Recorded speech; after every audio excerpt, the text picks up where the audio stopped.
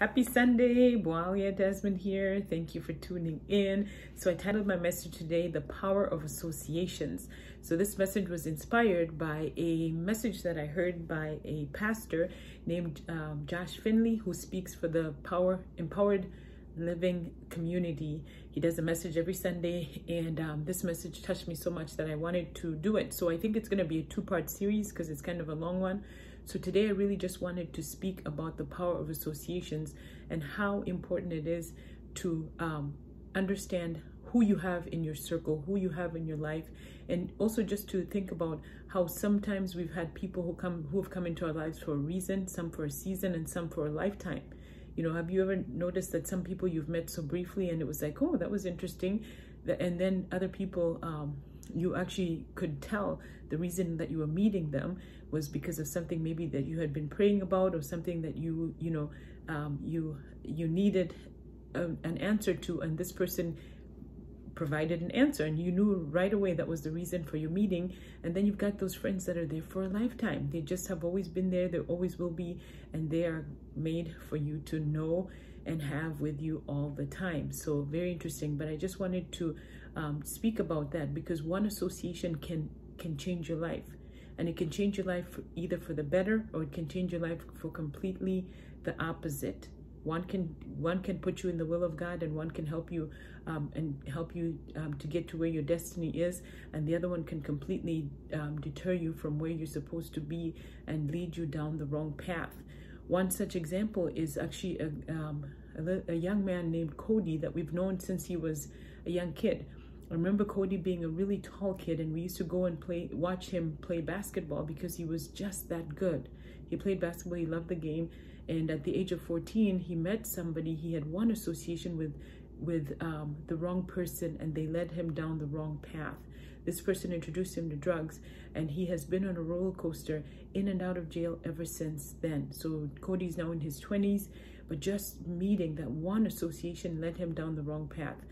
But it can also do the opposite for you if you meet that one person that can actually change your life. They can up-level your life, they can mentor you, they can lead you into places that you never would have gone had you not met this person. Now, Josh Finley talks about 3 different kinds of people. He said you cannot treat all people the same. You cannot have the same kind of associations with all people, because he describes these 3 different people. He talks about the wise person. This is a person who they like to listen, right? You know they will listen to you. You know they will offer good wisdom and good counsel, right? So you can actually speak to them. You can actually pour your heart out to them because they know and understand that they can give you some wise counsel. And then you've got the foolish person. This person is they're not going to listen, okay? So what you need to understand here is to have a discernment. When you know that they're not listening, your strategy then would be to quit talking, because they're really not listening to you. It's going in and it's going out. So those people, you want to make sure that you create some sort of boundaries that will allow you to know that there's a restriction that needs to happen, because they're really not going to help you much. And then you've got the evil kind of person. These are the people who really, some people just are not nice. Okay, and you really should not associate with these people, because neither are they going to, then they are not going to listen to you, they're not going to talk to you. They just are people who are out to do harm versus good.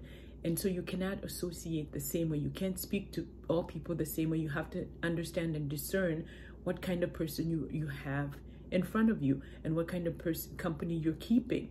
Always evaluate the people in your life. Who do you have in your life? Because the smaller the circle, the bigger the influence they can have on you, right? When you think about it, Jesus had so many associations with so many different people. There was a time when he had, the thousands. There was a time when he had 120 in the upper room. And then there was a time when he had, he chose the 12 disciples. And then he had 3 that he really, Peter, James, and John, that he had close. And then he also had one, John, whom he dearly loved, right? So the smaller the circle, the bigger the influence. Know that it matters who you're associating with. And I've often heard it said that you become like the 5 closest friends that you hang out with. So who are you hanging out with? Can you notice anything different in the way that you act and the way that you are becoming based on the people and the company that you keep? Do you surround yourself with people who are wise? You know, be careful of the associations that you make. And even just when you meet people, asking the Lord, you know, being okay to ask the Lord, you know, Lord, why am I meeting this person? You know, is there a reason that this person needs to be in my life? Just being able to evaluate that and allowing the Holy Spirit to give you that wisdom, because the Bible says if we lack wisdom, to ask for it, right? So asking, always being in connection and contact with the Holy Spirit. Lord, why am I meeting this person? You know, is this person here for such a time as this, or is it a person I'm meant to meet? Am I supposed to pour into this person, or what is the reason that I'm meeting this person? So I hope that helps. Tomorrow I'll be continuing this message. So I will see you tomorrow. Tomorrow is Monday, the beginning of another work week. So get ready to write down your activities of the things that you plan to do to give you some success and some wins this week. So thank you for tuning in, and I will talk to you tomorrow.